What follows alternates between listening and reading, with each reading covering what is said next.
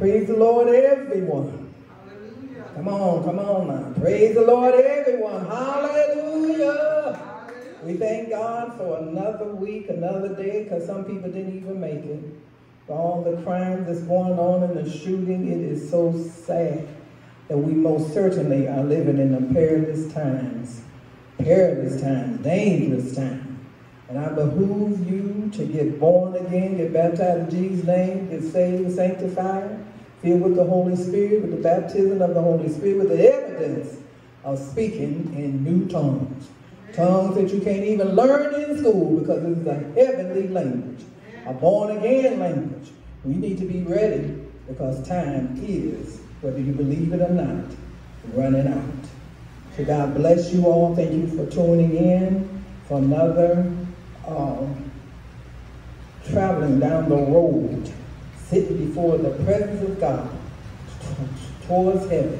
So we're sitting in the presence of God's word. Amen. We're sitting before the Almighty God, and we want to learn everything we can. So as we travel down that road, but this is only a temporary place here. We got a place to go. Amen, saints, and that is heaven. When you see me coming, heaven is on my mind. Amen. Amen. Glory to God. Hallelujah.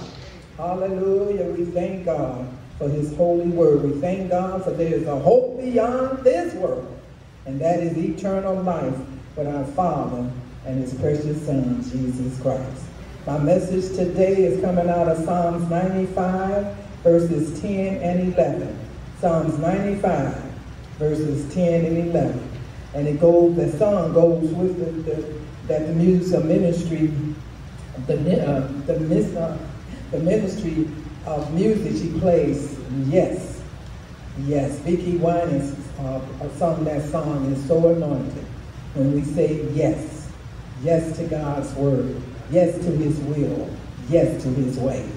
In Jesus' name. So Father, we thank you for another day. We thank you for blessing us to make it through another week. We thank you for life, health, and strength, food, shelter, and clothing. But most of all, we thank you, for Jesus, the Holy Spirit, and your word. And let everybody that agree with this prayer say, Amen. Psalms 95, verses 10 and 11. It says, 40 years long was I grieved with this generation. And you know what? And 2,000 years later, God still is grieved with this generation. Because God wants them to repent, turn from their wicked ways, and come to him. He said, and let me say it again, 40 years long was I grieved with this generation, and said, it is a people that do err in their heart, and they have not known my ways. See, God would grieve with these people because they have not known his ways. They have not known his ways. He said, unto them I swear in my wrath that they should not enter into my rest. They didn't take time out to learn how God was working on the behalf of them. All that he did to get them out and deliver them out of Egypt. He said, they still have not known my ways, and I'm an awesome God.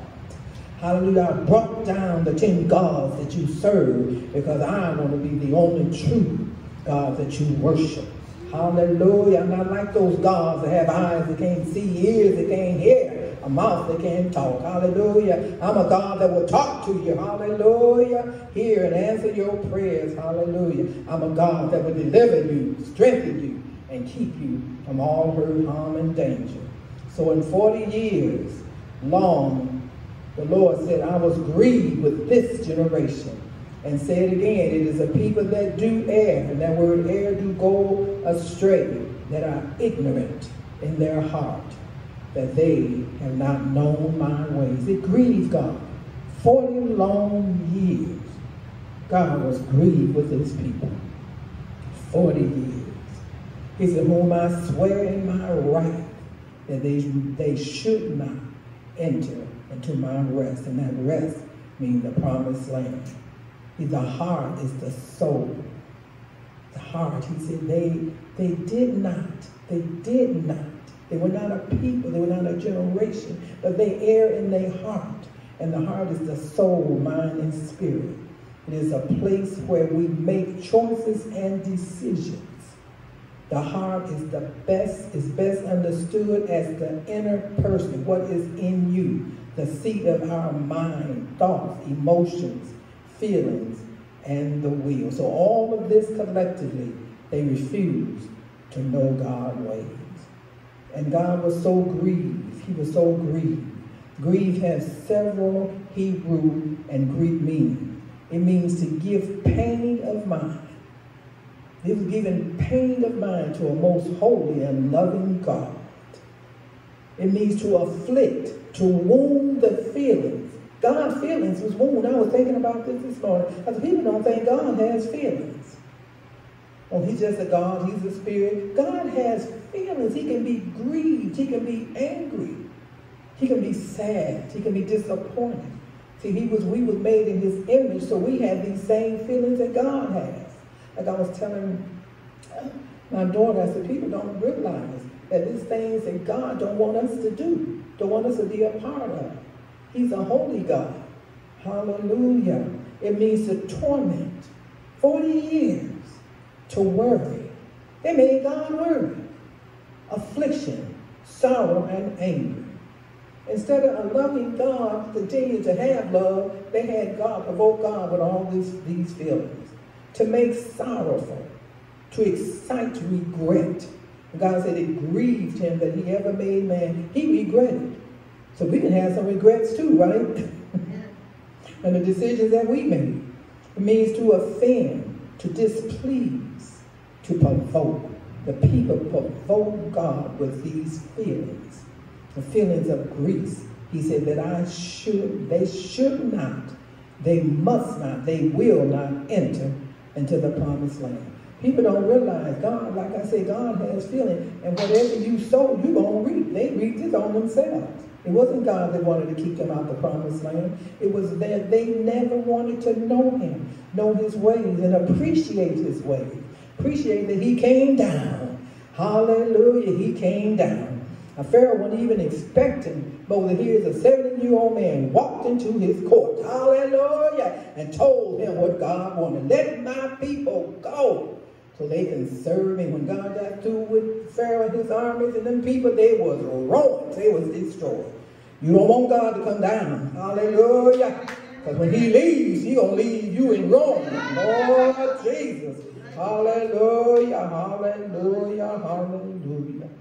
In Proverbs 14 and 12, it says, there is a way that seems right to a man. There's a way that seems right to us. That's why we should have no confidence in this flesh. We think right is wrong and wrong is right. But at the end of it, but its end is the way of death. The way that seems right to us is what end up and is the way of death. And death is in the lake of fire. So that's why it's good to know God's ways and allow him to have control of our life. And the Lord said, I swear. And the word swear means to utter a curse. He said, I swear that they will not enter into my rest. So in Hebrews, it means to declare or confirm a word or a promise.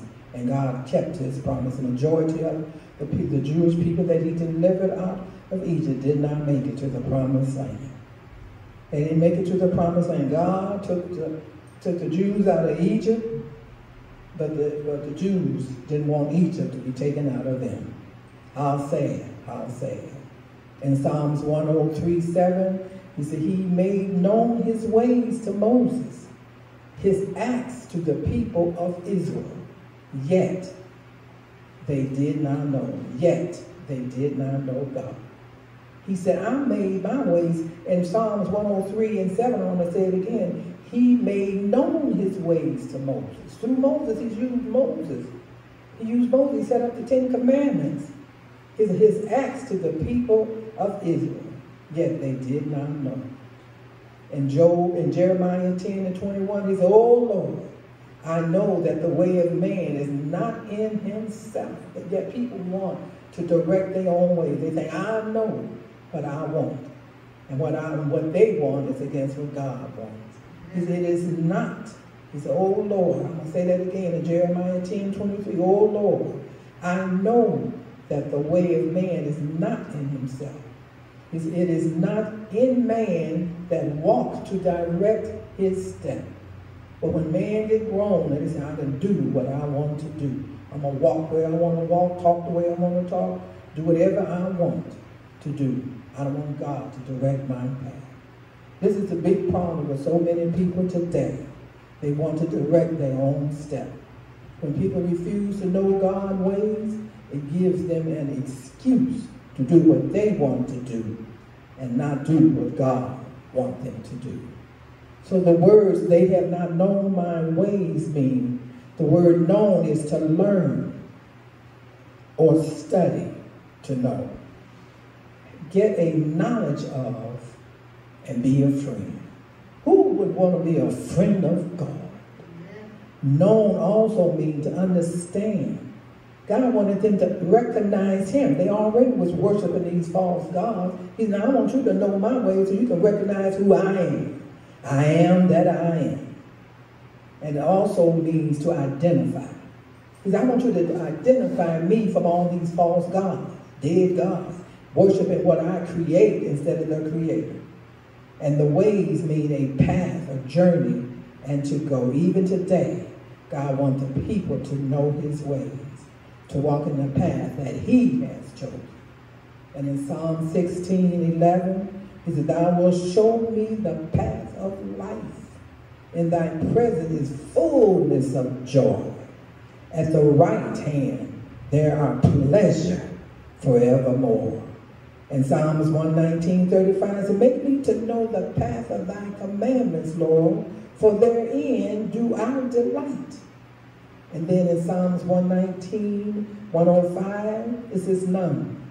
Thy word is a lamp unto my feet and a light unto my path. It pays to know God's ways. He will never leave us to destruction. God has no hidden agenda like Satan does. He will pave your way with every money, women, men, sex, and everything you want. He will never show you your end. Lord God. And Jeremiah 4:22, he said, for my people are foolish. God really used that word, foolish and fool, don't he? Like he said, a fool says in his heart, there is no God. A fool utters all they mind. Ooh. And you know, Lord used that. We have to be careful, don't we? He said, for my people are foolish. They have not known me. They are, it says, astonished. That means they are foolish, stupid, and senseless children. Woo! God saying it's not. And they have none understanding. They are wise to do evil, but to do good they have no knowledge. Ooh, Lord, this is in Jeremiah 4:22. The word known again is to know by experience. God said in 40 years, 10 days and 40 years, we had to add the 10 days it took God to deliver them out of Egypt, plus 40 years, they still have not known my ways.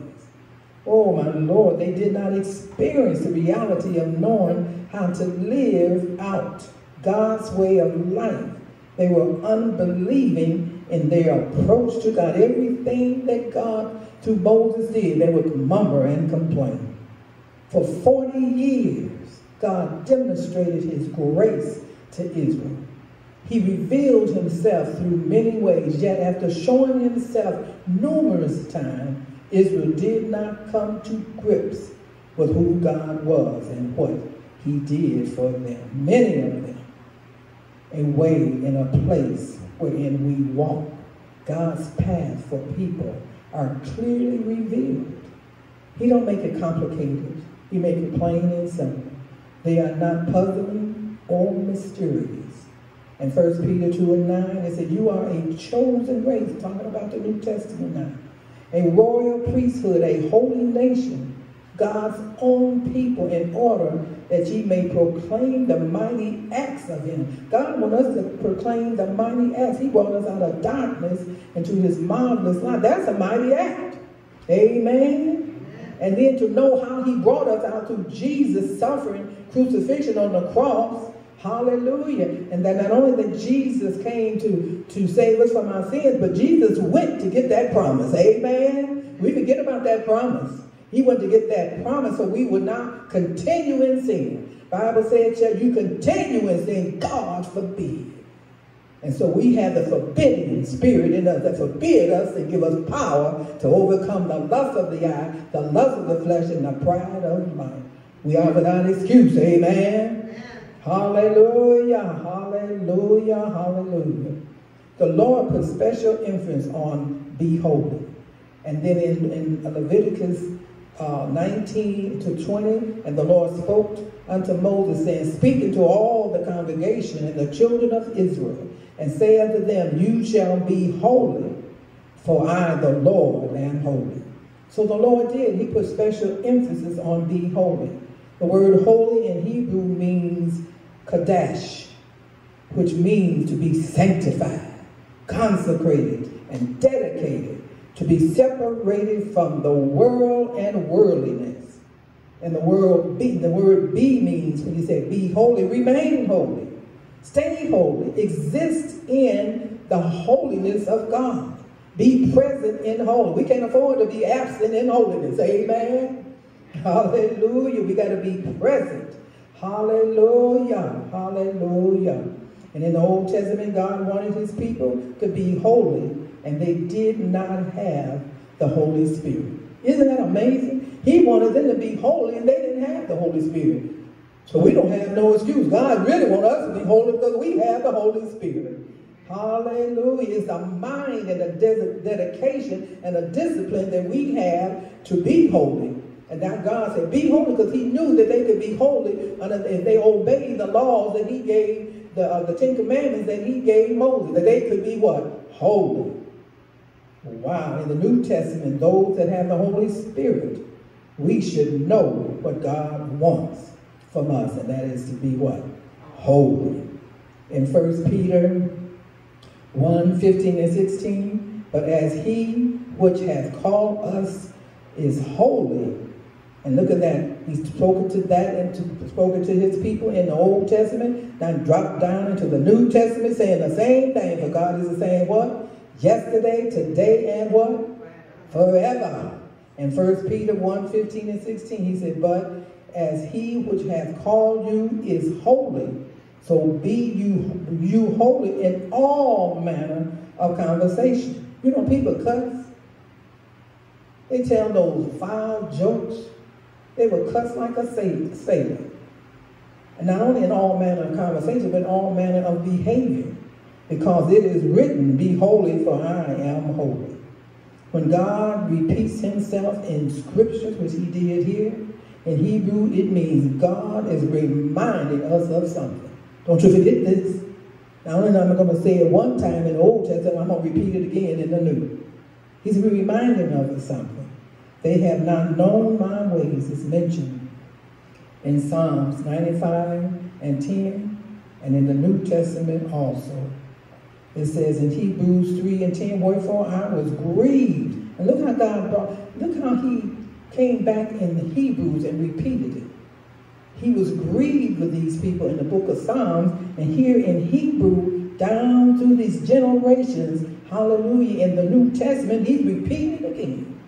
He said in Hebrews 3:10, wherefore I was grieved with that generation, and said, they do err, they go astray, they are ignorant in their heart, and they have not known my ways. God was thinking about this in the New Testament.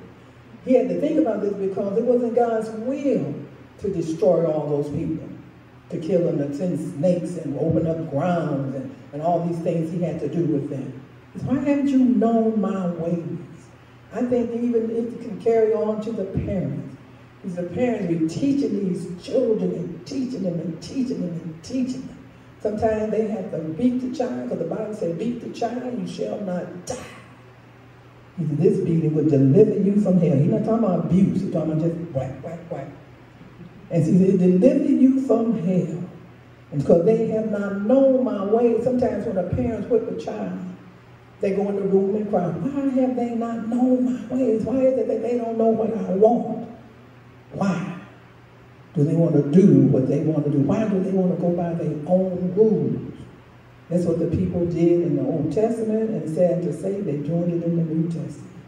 For therefore, it is just as important for the New Testament Christian to know God's ways as it was for the Old Testament.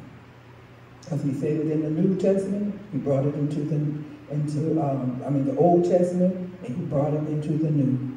To know God's ways is what he says, by what he does. Not only by what he says, but what he does and by what he wants for and from his people. That's how we know his ways. The more we obey God and his word, the more we know his way. The more we humble ourselves. Jesus paid a very painful and suffering price for our sins. He went to his Father, like I said earlier, and received the Holy Spirit so that we could be a holy people and learn to know God's ways. And in Psalms 33 and 11, it is the counsel of the Lord stands forever, the plans of his heart to all generations. See, God's words and ways are everlasting. And Malachi 3 and 6 is, for I am the Lord, I change not. What I said in the Old Testament, I repeat in the New. Know my ways. Hallelujah. Know how I deal with you individually. Know how I brought you out of darkness into my marvelous light. Know how I protect you. How I hear and answer your prayers. Know, even in your suffering, God is keeping an eye on you.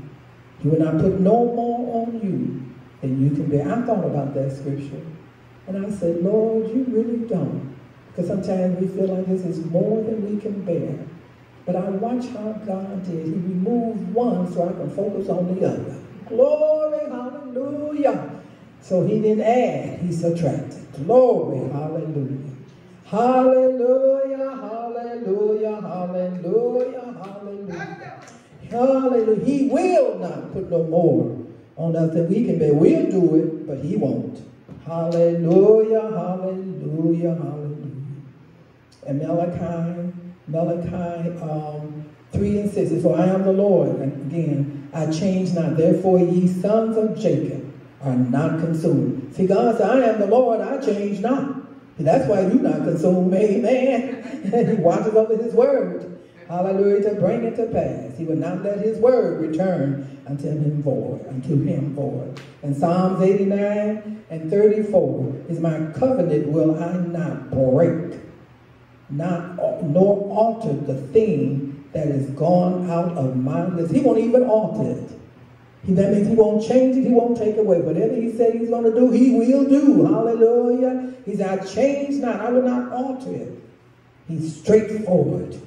Stand on the promises of God. Hallelujah. Be like that tree, hallelujah, planted by the water. I ain't moving. Hallelujah. I ain't moving till I see the promises of God come to me in my face and in my life. And Psalms 37:23 is the steps of a man, good man.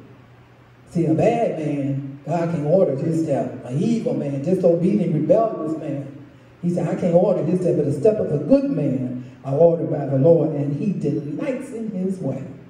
God was grieved with that generation. God is also grieved with this generation because they do not refuse to know his ways, to know that God is and God loves them, to love God, to love him, to worship him, to serve him, to obey him. Moses' prayer in Exodus 33 and 13 says, now therefore I pray thee, if I have found grace in thy sight, show me now. He wanted to right now, this moment, your way. He wanted to know God's way. That's why he was a humble man that God called upon. He says, show me now your way. Show me what you want. Show me what you're all about. I want to be your friend. I want to know your ways. I don't want to step outside and do my way, my will, that I may know you. He wanted to know God. And to know God is to know his way, that I may find grace in your sight and consider that this nation is your people. And in Psalms 103:7, he said, but God made known again to Moses his way, his acts unto the children of Israel. This was worth repeating. All the people of Israel witnessed God's acts and saw the judgment of God upon the Egyptians. They saw the parting of the sea, the water drowning the Pharaoh army. They saw and ate manna from heaven, the water from rock, and many other miracles, including the 10 miracles. If anything, if anybody should have known God, it would have been them. Amen? It would have been them. The people should have known God for an awesome deliverer, supernatural provider, hallelujah, and protector. But they refuse to believe in the only true and living God. They refuse, hallelujah, to put in their heart that I know God. By his actions, I don't know nothing else. I know God. Even though I didn't have the Bible at that time, I know God for his action. God understands that we do not know, we do not have the ability within ourselves to know his ways. But it is good to pray like Moses. Lord, show me your ways that I may know you. Help me to accept your ways without rebellion, murmuring, complaining, self-pity, and be willing to accept and submit my will and my way to you. This is the prayer we must pray. Lord, help me to know your way in my life. I can speak of how you know his way in your life, but I can sure enough testify that I can know God's way in my life. Again, to know God's ways refers to knowing the way by which he does things in our life. In 1 Samuel 15:22, and Samuel said, have the Lord as great delight in burnt offering and sacrifice as in obeying the voice of the Lord. Behold, to obey is better than sacrifice, and to hearken than the fats of a lamb. See, God, and I say many times, the highest form of worship is obeying God. Obeying the word of God. That's the highest form of worship. God knows what he is doing.